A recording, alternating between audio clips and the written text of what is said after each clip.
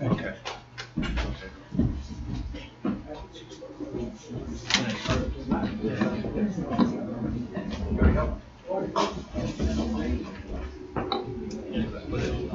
Oh, no, of course. Sorry. I'm trying to keep it. My quick question is going to be the American.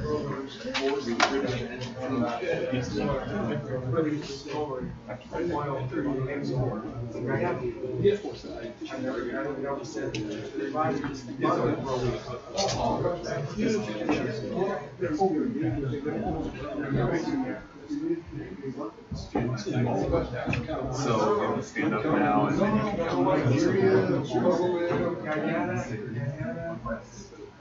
just want to say thank you. Super. What's the other? Oh, I was searching for kind of.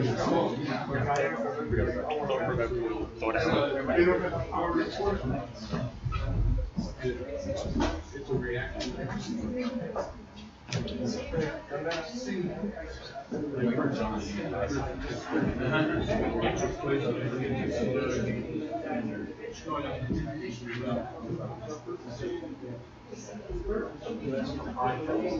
I have.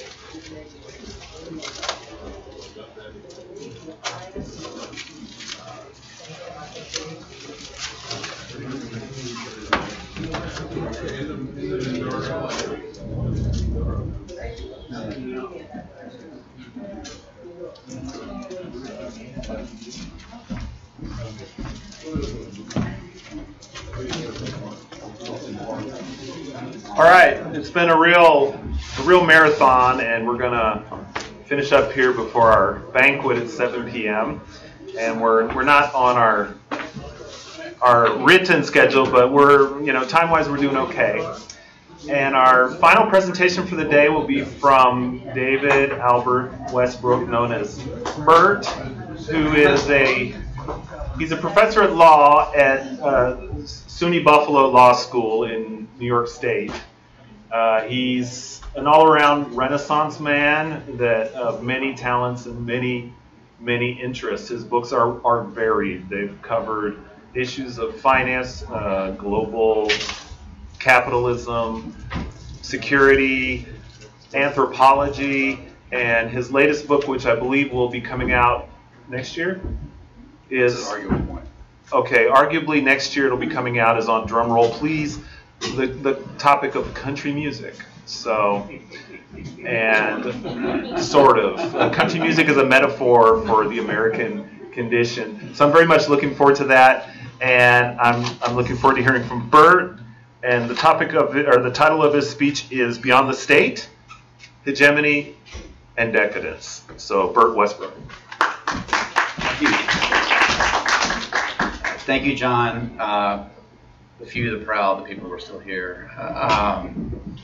I usually speak extemp, and I'm probably a little too formal here, but I'm actually going to read a little bit. Very happy to be here.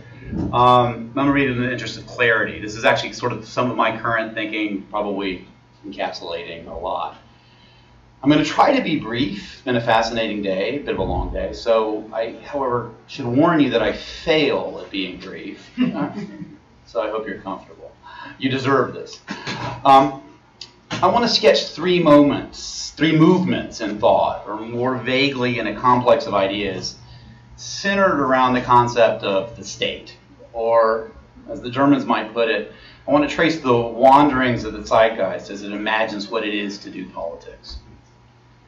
I'm going to be focused on the North Atlantic, the EU and the US especially. The picture is different in other places, of course, which is why we have WAIS. I should also say it's a great honor to be speaking at the Golden Jubilee. WAIS was founded in 1965, the year of my birth, and a year before the Super Bowl. So I feel a certain kind of kinship here. But in my remarks today, I'm only going to go back a long generation to the early 90s. Maybe you remember the early 90s. The Cold War ended. Berlin Wall fell in 1989. Soviet Union dissolved in 1991. People talked about the end of history, by which Fukuyama meant not the end of events, but the hegemony of a certain idea of liberal modernity. Intertwined with the end of the Cold War was the emergence, or perhaps the fashionability, of something called globalization.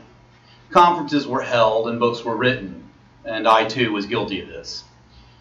There was even a WAIS conference right here on globalizations, as we heard in the last presentation. Now, globalization meant a lot of things at the time, but one of the things it meant was that the state, both as a form of political organization and as a nation, the governance of a distinct place, Spain or South Africa or what have you, didn't mean as much as it once did. As Tim was talking about, as Anthony was talking about. Goods, people, information, and especially money could move as never before, and so specific places were less important. By extension, the governments of such places, nation-states, were less important. So there was even wild-eyed talk about the end of the state, that history had somehow moved beyond this nation-state that had dominated social life, at least in the heart of Europe, for centuries. And considering that the state had been the vehicle for episodic genocide and perennial subjugation, many people thought the decline of the state to be a promising development. And nowhere was this sense of a seismic shift in the nature of political life itself more strongly sensed or more loudly welcomed than in Europe. Recall that the European project, going back to its establishment by the Rome treaties, grew out of concern for the horrors wrought by modern states, especially Germany. This, incidentally, is my first book. In 1992, the Maastricht Treaty creating the European Union was signed. So suddenly the European project seemed close to some sort of definitive fruition, resulting in what Jacques Delors, then president of the Commission, once dubbed an unidentified political object. The shape of this project, however, stubbornly remained vague. Treaties, ECJ decisions, countless talk gave rise to more and more Europe, but not much clarity, that silly Enlightenment virtue.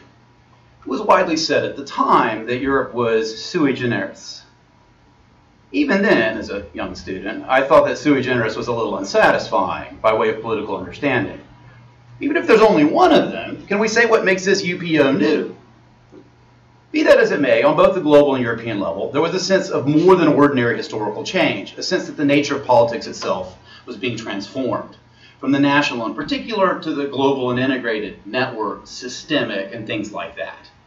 From German to European, to take an especially important and not exactly accidental instance. Or to put it differently, and it was often said at the time, the world seemed to be moving in sundry areas of life from a style understood as modern to something struggling to be born, the not yet positively named that was therefore merely called postmodern. Whatever that might in due course reveal itself to be. So that seemed to be the state of play in its broad swaths of intellectual life at the end of the 1990s. And then things started happening. Most dramatically, the 9/11 attacks thrust the United States into what was almost immediately called the global war on terror. Integration might be nice, but there's really nothing like a large nation state to wage large-scale ideological conflict. Note that not only was the US government back in the spotlight as a central and very national political actor, ideological conflict, supposedly buried with the fall of the Berlin Wall, was back with a vengeance and is with us still. In Europe, the concept of the state resurfaced more subtly, but perhaps even more decisively. In 1999, the euro was established as a single currency for many states comprising the Eurozone. The euro was conducted by the European banking policies, monetary policy was conducted by the European Central Bank, based in Frankfurt. And in order to join the currency, member states were obliged by treaty to harmonize their economies. So we see a project of widespread conformity in order to create a unified space administered by a highly bureaucratic central authority. Sounds sort of familiar, much like the history of France. Things get more interesting still. In 2008, financial issues in the United States spin out of control. A global financial crisis, also called the Great Recession, ensued. It was very good for me professionally. Responding to the crisis, the U.S. government nationalized or forcibly transferred huge institutions, printing money is necessary. Other governments around the world did much the same thing. Here again, the state seemed not irrelevant, but suddenly indispensable to making globalization work. In Europe, Dexia and Fortis, which were banks that had been encouraged to do business across member states, suddenly found themselves on the brink of insolvency. There was at the time no European process to resolve such banks, and so the banks turned to their national governments. Spending taxpayer money, the national governments rescued the bank operations within their own borders. I was flown to the commission to discuss what this meant. At least to some, this train of events casts an odd light on the European project. When times are good, we talk about integration. But when the chips are down, the Europeans turn back to their states. And we've heard variations of this claim ever since, especially with regard to the Greek crisis. Which is not to say that the European project didn't and doesn't have its supporters. Supporters such as my acquaintance Nicholas Ferran, or Phil, or WAIS, or Angel, and I'm calling that to bother John Vinas, strenuously argued that the problem was that Europe didn't have a true banking union with the resources to resolve banking crises at the European level. Europe has since established such a union, but a more general lesson emerges. The problems within the Eurozone should be addressed by more intense processes of European integration. Now, for present purposes at least, this may in fact be the case. It's not my point here.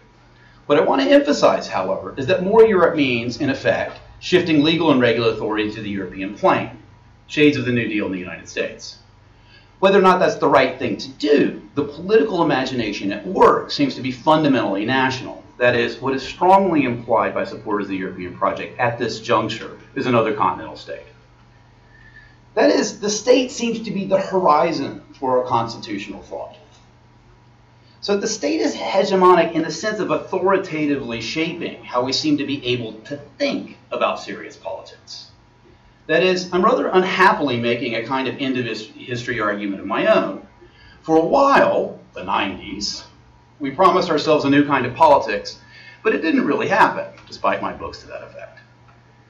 So if the first wave I wanted to talk about was anticipation of something beyond the state, running through the 90s, the next decade saw the resurgence of the state as the fundamental form of political, or at least institutional thought, a kind of hegemony over the imagination. So this creates a rather unpleasant paradox. On the one hand, the state is passé. On the other hand, the state evidently cannot be passed.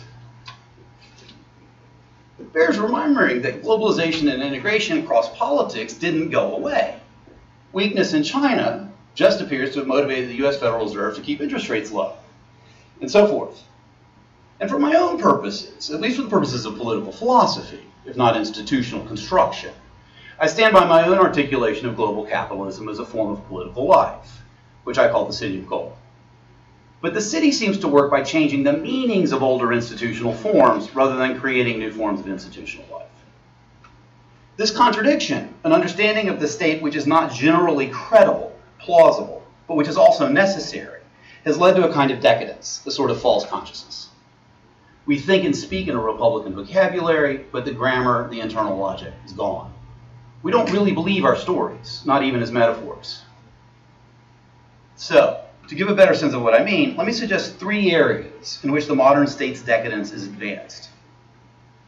First, and most obviously, consider electoral politics in the United States. The democratic ideal, Bush v. Clinton in a battle of the brands stretching across generations, has been upended by the current circus of Republican candidates. Meanwhile, the Supreme Court has insisted that spending money pretty much is the core of democratic discourse, even over the objections of the literature. And the media, for its part, needs to feed a 24-hour news cycle.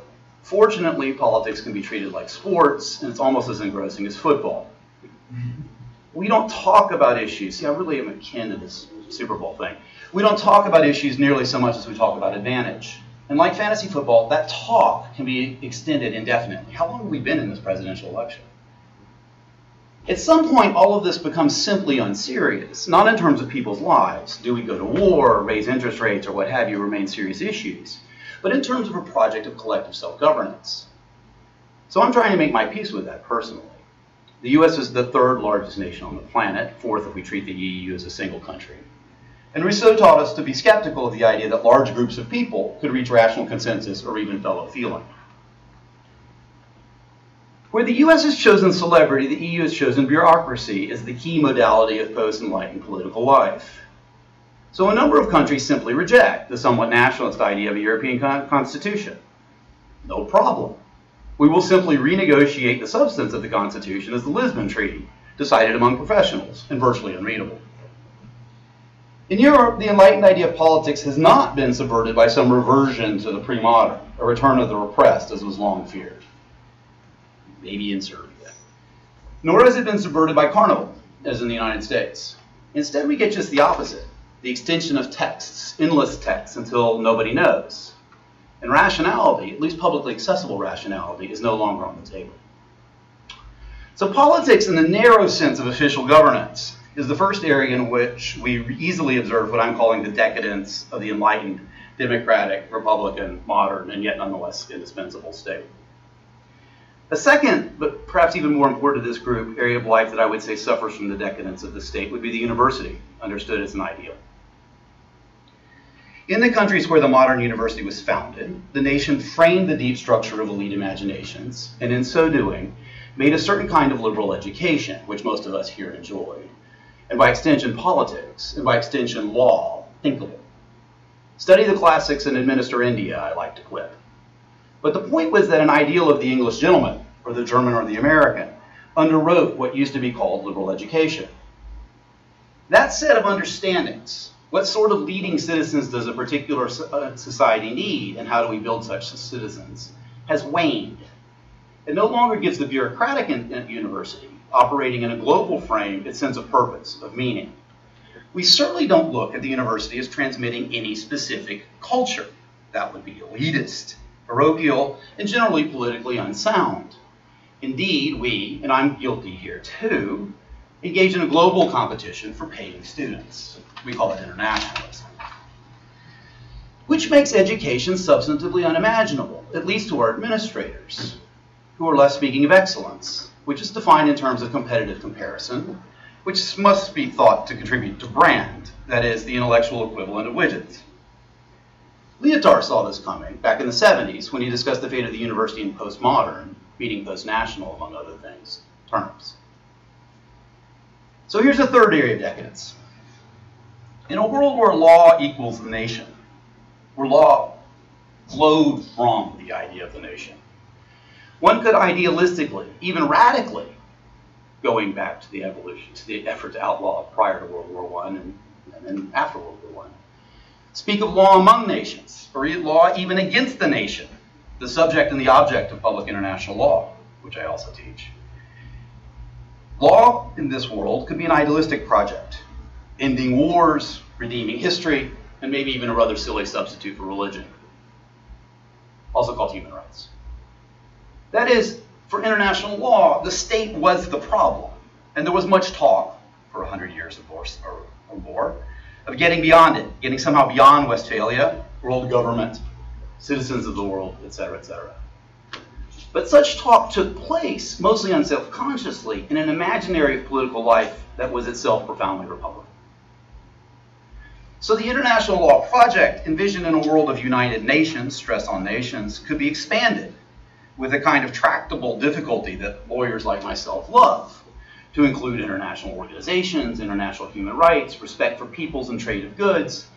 Indeed, at least under these conditions of globalization after World War II, consider the United Nations and the GATT and the Universal Declaration of Human Rights all passed at the same time. Perhaps the domain of international law had to be expanded, ultimately producing a map of human relations on the planet. The focus sort of just done again. But it's also a map of nothing. The effrontery of it all. 132 members of the International Law Association claim to speak for the planet, along with a handful of judges deciding a few cases a year. Meanwhile, in the academy and elsewhere, public international law is viewed as marginal, but in a nice way, like bird watching. But it gets worse. The map appears to lie quite a bit. Right? Ideas that are very common in international law that start with equality are very rare in the world. And so in the US and other countries, we've routinized assassination, for example. Doesn't really fit in that whole human rights thing, but what the hell? Is that not our law too? Mass migrations. History on the march as we bookishly recite the various rights of what to do with the people who survive, and whom we have a responsibility to protect, no doubt.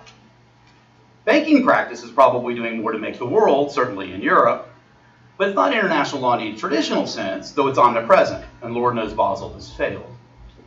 Banking is not even mostly law, or alternatively, if you prefer, it's all law, but of oligarchy and beyond the pale of polite discourse, which is going to make liberal presumptions. So to be as clear as I can, I am not saying, in traditional realist fashion, that international law doesn't constrain states who somehow have a pre-existing and unlegally defined stateness, and therefore international law is not law. I'm not making that old argument. I'm saying that in a bureaucratic, capitalistic, globalized society where Chinese asset bubbles deter US monetary policy, defined across vast numbers of people at distance, law is everywhere. Think of Delaware corporations, which I also teach, and it's everywhere international. So there's nowhere obvious for a discrete field, the international, to stand. No conceptually independent state, we the people formed into groups, against which international law can imagine itself without vacillating wildly between the actions of tiny elites and relatively small institutions, and a simply unbelievable set of claims to be vaporously the law of international life, that is, of human life. So to quip, globalization has made specifically international law almost unthinkable. To put the matter somewhat anthropologically, if we understand law as the formalized understandings of increasingly globalized societies, including states that think of themselves as truly excellent, then international law simply doesn't articulate much of contemporary life. It may indeed be law, but it is at best law at the outer gate. The real law lies deeper. Or to put it polemically, international law is over for the same reason that liberal education is over. The soul of the enterprise lived in a profoundly nationalist, liberal Republican imagination of public life. That imagination no longer obtains in the relevant quarters. This, too, is what postmodern means, or as I said, decadence. So let me conclude. One should take all this with a grain of salt. I don't want to be a downer right before happy hour. I'm getting really dry here. But something has passed. We won't see another Lincoln or De Gaulle. And other ways of living together are struggling to be born. So perhaps international law is not the dream that it once was. Perhaps it's a way of organizing moral discourse in a superficially secular way, or at least of justifying the actions of the powerful in more or less populist, if not actually democratic fashion. Perhaps the university isn't the institution of light and truth, but a jobs program and a place to form identity. And it does create spaces for people to think. Sinecures. I certainly appreciate my status, marginal though it is. Turning to politics, elections and such, just maybe we should tend our gardens while bemusedly observing our guardians. Self-governance has had a good run, but it has not been the norm during human history. And we do still vote, and it still does mean something. I've overstated the case in the interest of provocation.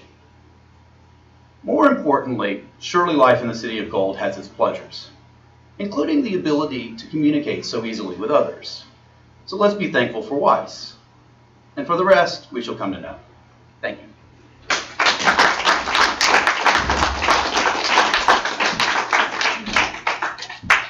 Let us be thankful for WAIS and thankful for Bert's talk. I'm reminded that we're transmitting our proceedings around the world. And I don't know how many viewers, probably don't tell us how many viewers we've had, but in theory, and tomorrow I'll talk a little bit about Professor Hilton's project in the 1950s, from 1954 until 1957, the University of the Air, which was a shortwave radio broadcast that, given the technology of the time, was every bit like WAIS, that it reached throughout the hemisphere and had potentially hundreds of thousands of listeners every day. So there's that connection, that tradition that's maintained. Questions for Bert? Comments? Bert, you always have to kind of sit and think for a while. Digest. John would have. You have to have a comment. Okay, we'll start with Anthony. Think of one. You're next. The most concerned by the idea of legal education grounded in... I'm sorry, I have to insist, if you don't mind picking the mic for the... Will it reach that far? Maybe it'll be easier to bring the mouse to the... We'll bring Mohammed here.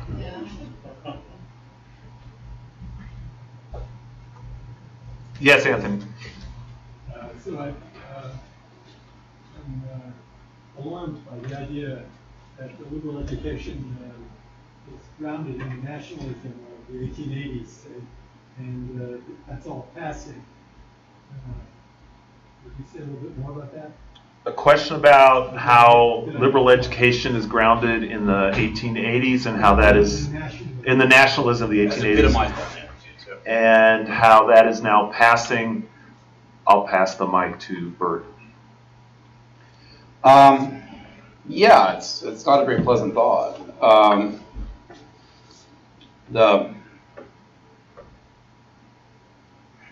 Not to argue from bibliography, but the book I would commend is a book called William Reading's University in Ruins. He died before it was finished, but I think the ending is not quite as good as the critique, as is often the case, but it's brilliant. But the basic idea, or maybe another angle to approach it is once we start thinking of the university in terms of administration and in terms of assessment, and once we make sort of the decisive shift from the figure of the professor to the figure of the administrator as the leading figure of the university, then we're doing something profoundly different. And what I would argue we're doing is we're giving up on the notion of cultural authority embodied in the professor, which the professor then has the authority to essentially dictate, to say, this is what you need to know. Now, where did that cultural authority derive from? And why would we pay people to spend their time sitting around thinking about poetry? Right? Kids today ask, why should I think about something like poetry? Right? And so we can see this in things like humanities budgets. So I have a piece coming out about critical issues in qualitative research, right? And I say in vaguely Marxist sort of fashion, the material preconditions for doing the kind of qualitative research that marked my career increasingly exist only as sort of prestige goods among institutions, right? So we see this sort of move towards the politicization of the of the humanities faculty. We hire a bunch of adjuncts, right? So I don't think it's going to go away altogether. But the notion that we're going to sort of say this is what you need to learn, and then we'll take care of the rest, relied on a notion of cultural authority that we're unwilling to exert. Right? And we're partially unwilling to exert it because we see our markets now also as global, right? I was not joking. I've been involved in international recruitment of students, right? So it's not accidental that you get Humboldt University in Germany at the beginning of the 19th century, that you get the rise of Johns Hopkins and the transformation of Harvard in the middle of the 19th century, right? You get the modern form of Cambridge and Oxford. Some of these places are older, right? But yeah, it's bound up in the notion of the culture which is politically expressed as the nation. That then underwrites the sense of, okay, this is what it means to be educated, this is what it means to be gebildet, right? And that, now we have excellence. And excellence is defined essentially competitively. So, how many citations did you get vis-a-vis other people in your field? And we can run a metric on that. And it should contribute to the brand, for which we would like undying loyalty. It's a different world. Now, I just came from an SEC football game the other day, and I'm starting to say, I've got to sort of make my peace with this. Something else is going on. We can talk about it, but it's a start. Cheeky. Professor Ramirez. Thank you for the presentation. It was very interesting, very provocative. I read Readings years ago, and so I know where you're coming from. I think you're right about the cultural authority of the professoriate. And in some ways, it's undercut through two different mechanisms. On the one hand, by the rise of what the left calls academic capitalism. When the money keeps rolling in, no one asks questions. It's an original quote from Evita. And on the other hand, the point that the left doesn't deal with is the empowerment of everybody. So the cultural authority of the professor presupposes a hierarchy which is undercut when students have rights, staff have rights, junior faculty have rights, and again, all of those things can in some ways be seen as good, meaning Sure. it cuts back on arbitrariness, it cuts back on authoritarian, but it does have an effect that the professor as this charismatic figure is captured in two things. The line that the professor is no longer the sage on stage, but the guide on the side. I don't know if you've heard that line. I have. Okay, so it does capture your point. I'm gonna appropriate that one. And in this particular university, it's been a long time since you can do Western Civ, and I understand that. And then there was an attempt to do Introduction to the Humanities with different cultures, and we now have our required seminars that you can pick and choose out of a Chinese menu, and they're called Thinking Matters. So part of me that goes, do we have to say that? And if you have to say it in effect, I also think that the same thing's happening to the nation state, which is, yes, you're right, that there was a big moment of excitement, we're going to be post-national, and especially in Europe, given the horrors of World War II. And now we've receded, but I think the nation state has lost some of its charisma. I actually think it's a good thing. It's there, it's not going away. But I bet you if you actually do surveys of how many people are willing to die for their country, the numbers go down, which is to say the state is not seen as that charismatic. Right.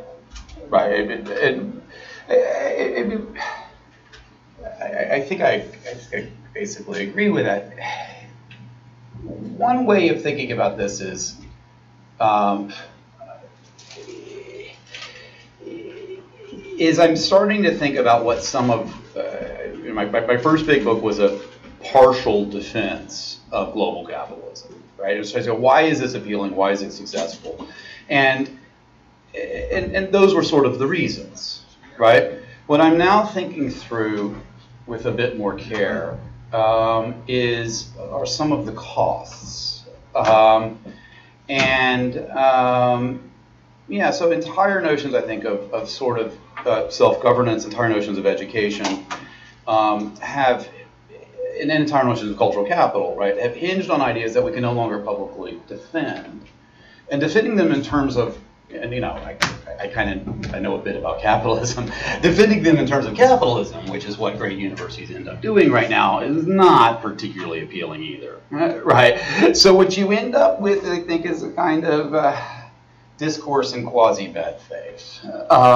This may be just the jadedness of turning 50, but I don't think so. Other questions? And Professor Ramirez will be talking about these topics and more the hegemony of higher education, particularly the Stanford case, in his talk tomorrow afternoon. So, yes, Tim. Just a couple of thoughts. One of the things that's caught my attention recently is some studies from the Center for the West in Denver, where they're talking about a global tribe, being people who can communicate with one another across the areas. I think that has a lot of different pressures from the nation state now. We're not there probably very soon or thereafter in this changing fast, which is why you have so many international students coming in here. Remember a little anecdote when the Chinese took over in China, Communist Party, they had a meeting with the Russians and they had to hold it in English because neither one spoke Russian nor Chinese. When the Thais did diplomatic communications with the Burmese, their next door neighbor, they had to do it in French or English. That is beginning to be very much the reality, rather in terms of whether it's contract law or the expert. But that, I think, is something that is having an effect and a consequence for the state, because the interests of the people who are benefiting from the global tribe are quite different than they were when they were benefiting from the nation state. Yes, Francisco. For those who are arguing that the state might be on the way out, I wonder what is it that we're fighting in the Middle East? Why does ISIS start form? The claim is not that the state, or for that matter, the university is on the way out, right? The claim is that they're carrying different types of meaning, right? So, with regard to the state, Fukuyama's argument, which I think is didn't do very well in this forum, but if you actually go back and read it, it's quite solid. He says a certain form of liberalism dominates political discourse. It has no real contenders. Now, I argued at the time, actually, because that was kind of a fling with Islamic law. I argued at the time that maybe Islam was an external discourse that could sort of fill the epistemological role that had been abandoned by Marxism. Sorry, John. But be that as it may, at least among sort of the New York Times readership, there really isn't an imaginative, a serious intellectual space outside the purview of the received ideas, right? So, in that sense, the state is terribly secure, right? And I would say similar things about graduate education, right? I got kids in not this elite university, but a different one, right? And so, yeah, I'm all about it, right? The university's probably never been more important to any society than it is to this one. But I'm not convinced. That said, the question is, how do we think the university? And my point here is the university was thought in terms of meanings and significances that it now does not have available to it, right? And so it has to prove itself in ways that I'm quite familiar with because I teach business, right? And that's different. It's a little hard to get as excited about it, right? So it's not that the institutions are going away. The question is our feelings or stances towards the institution. How seriously do we take the institutions? So yes, would you die for it, right? How seriously do you take, the notion that the university is something that is in some sense sacred? It's getting harder to say that, and I grew up saying that in some way, right? And so similar things about elections, right? I frequently berate my children and my students about an easy cynicism, right? But it's difficult to combat that, right? So the task at present, I think, is partially this talk probably came off as more normative than I intended it to. The task at present, I think, is to sort of figure out, okay, we've got these institutions that we seem to be psychologically reinventing. What does that actually mean? And it doesn't mean what we say it means, because what we say it means is inherited, and we're not believing that anymore. That's my primary contention. Right. John? I'm not sure this is going to be very articulate, but the question that arises for me is, how do we think? So, if I understood it correctly, the way we think about the state is premised upon a certain political, philosophical foundation of sort of liberal, Republican voting, and so on. But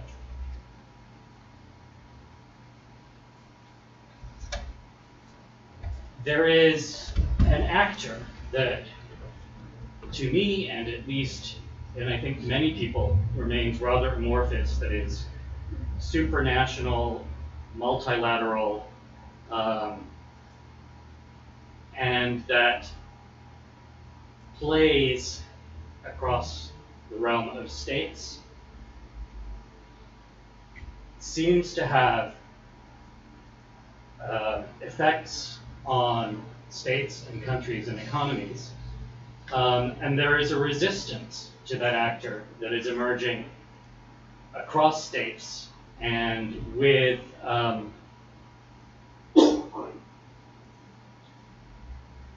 but the target does not seem very clear for what that resistance is approaching. So I think one of the questions that arises for me is, in this moment, how do we think about the state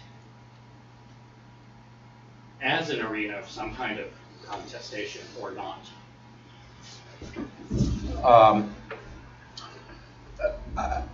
I think it is probably wrong to think about most of the things that you want to think about in terms of actors.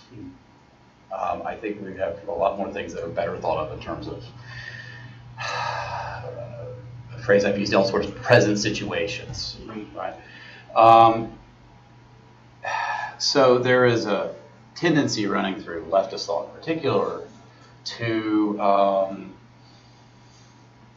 it's oddly fetishize historical forces and then take stances vis-a-vis them. And you know, a classic error in a way, but committed in a different fashion, right? So, so for example, demonizing the WTO, just to take an example, right, doesn't get one very far. Or the IMF, a buddy of mine is in charge of fiscal responsibility at the IMF. The question becomes, or if we're looking at the global financial crisis, right? The question becomes understanding these crises or historical moments in terms of systems of thought, in terms of systems of interest that are more or less attractive for a variety of reasons, and then the interactions among those, right? So it's an awful lot more like theater than it is like an actor, right? And then understanding that theater has to do with understanding character. So why did we think what we thought about the ability of banks to self-regulate? Well, there are things to say about that, right? There were several generations of work in finance led us to believe we were really good at pricing risk. It led us to believe we had the structural capacity not only to price risk, but to spread it. And led us to believe that the government wouldn't do things correctly to get out of the way. And we can kind of go down a sort of litany of ideas that in hindsight are bad. And that if powerful people at powerful institutions simultaneously believe, this begins to sound like a run-up to World War I kind of argument, right? Given this, this, and this, and this, and this, suddenly you get a structure that you know, if the cookie crumbles correctly, can lead to disaster. But it's not given an overarching or particularly conscious space. And that gets to be very hard.